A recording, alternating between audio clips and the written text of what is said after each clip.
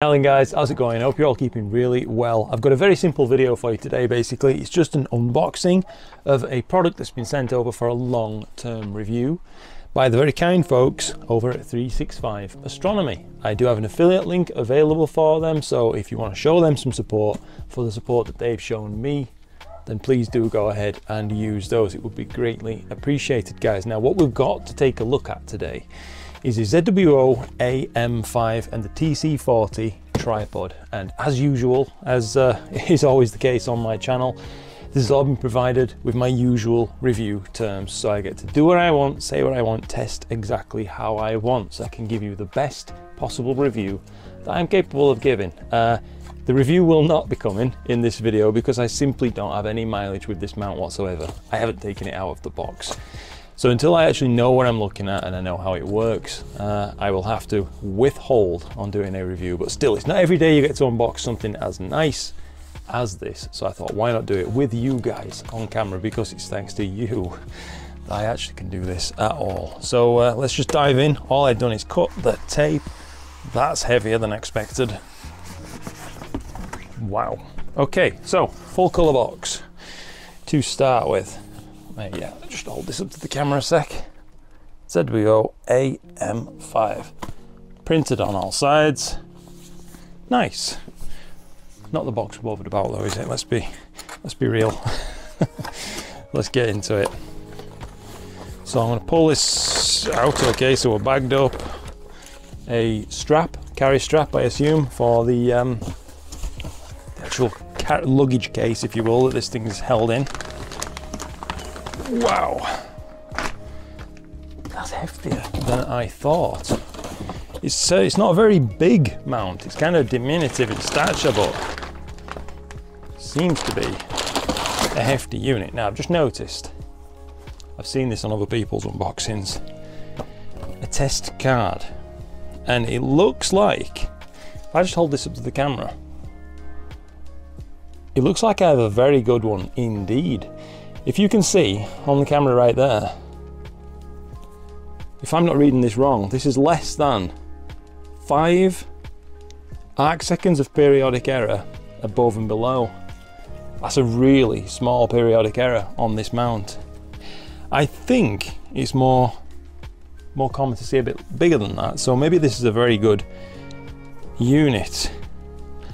Oh dear, that's gonna sting if I have to send this thing back. I would like to save my pennies, I think, actually, and buy this rather than sending it back after review, most likely, as I really do need a portable mount once again. I do miss getting outside. Having an observatory has made me lazy, for want of a better word. Quite simply, why gloss over it? So anyway, the first thing I'm going to take a look at, the AM5, that's the handset for control of this thing. It's a little bit like a VR headset's controller, actually, if you've tried those. It's got 2 face buttons and literally a joystick. And it is important that you keep this and don't just kind of leave it just to one side, because this mount has no clutches. So if you want to move it around, you're gonna have to use either that handset or software control from something like an ASI Air or Nina or whatever else you want to use. You can't just undo clutches and start turning it. Now this thing's welded into this box. So I'm going to pull out the mount, make sure there's nothing else in here, and there is. A USB, I always get these mixed up, A to B cable. You can just see right there. A couple of Allen keys, and actually room for a couple more Allen keys should you need to support some more. Now this case, before I put this case away, is actually a really nice unit. I love this design on the front. I remember when ZWO were going to come out with these things, actually they hosted a competition and they had people on the Facebook group kind of submitting, and I think a worthy winner emerged there. Now I'll just, as you can see, my observatory is a total mess. I am running out of room, but I'm doing my best, guys. Bear with me. Let's get this out of the bag. Wow. Oh, okay, that is really nice. It's one thing seeing it in people's videos and stuff like that, and I've seen one one before in person on a showroom floor at IAS in 2022, I do believe. But man, seeing it in your own environment, take a look at that thing. It is actually a work of art. That is a beautiful mount. What a lovely thing. So one important thing, by the way, I am going to touch upon this straight away, rather than going into any great details. You have a DC in right here, but you also have a DC out on this mount, which is really cool, if you can see that right there. That's going to be really useful if you're trying to power something like an ASI Air from this thing, and you know, keep cable mess to an absolute minimum. Now I want to take a little bit of a look at this saddle, so I'll just come up here next to the camera if I can, if you can see. So it's a dual clamp on the saddle, trying not to get in your shadow. And these things are really nice smooth adjustments.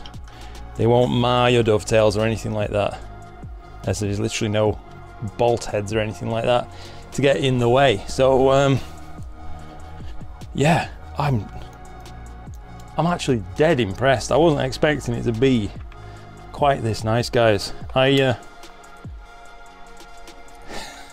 a bit lost for words, rather embarrassingly. You know, I'm supposed to be on YouTube here making a go of this, and I can't think what to say other than wow. Let's get into this TC40 anyway. TC40 carbon fiber tripod. Portable, stable, durable. Quite the tagline. I do believe it, however, as these carbon tripods really are stable. So let's take a little bit of a look inside. All right. Wow, that thing is so light. Jeez Louise. All right.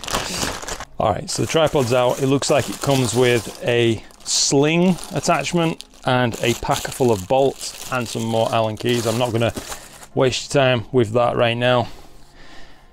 Huge foam covers on the legs, so your hands aren't gonna stick to them on a freezing cold night. Wow. What a footprint. That's really small when it's actually set up at its lowest. So let's open it up to its maximum a second. So it literally doubles the height of the tripod. Lovely big rubber bumpers on these. So if you're putting it down on a flagged surface or something like that, like I used to set up on, you aren't going to leave dirty great scratches all over things, which is nice to see. This top plate's machining is fabulous. It really is. And it's also linked to a spreader. Okay, so that's the spreader. Tight, and that's extremely stiff. I'm impressed. I really am impressed, guys. That's a far cry from the great big metal tripods that used to come with EQ6s, which is actually, I've still got one in the observatory for anybody who doesn't know. My old first EQ6, and it still works great to this day. But this thing can hold just as much weight and can be picked up like that. I mean, things are moving on. Clearly they are. Phenomenal. Anyway, listen, I can't wait to get this thing properly set up and actually get it out underneath the skies, because what this represents to me is more than just a really pretty device. It actually represents a bit of freedom, to be honest, to get out of the observatory and enjoy myself underneath the actual sky itself once more. I do have already a very small star tracking mount, but it's very limiting with what you can actually put on the thing. So this is going to open up a new realm of possibility for me a little bit. I can put quite a lot of payload on this. If I opted for the counterweight system as well, you can hold up to 20 kilograms on this thing, which initially I was skeptical of, but now I've got it in my hands, I can understand. It's very solidly built. Yeah, anyway guys, listen, I said I'm going to keep it simple, and I am. So that is about it from me. As always, thank you for watching. Thank you ever so much, in fact, for all the support that you've given. It's got me to this point where I'm able to do these kind of reviews, unboxings, just making fun content, spending time with you, and making you know, making it effectively my career out of something I love doing. Not many people get to say that they can do that, and my word, am I thankful to you guys for that opportunity. Special thanks as well, as always, 365 Astronomy for sending this thing out for long-term review. I am looking forward to getting to know it better. I'd love if you have any tips for me or anything which might save me some headaches, leave them down below. I would be very grateful indeed. So that's about it. Thank you ever so much for watching. I will see you in the next one. So until then, hopefully, clear skies.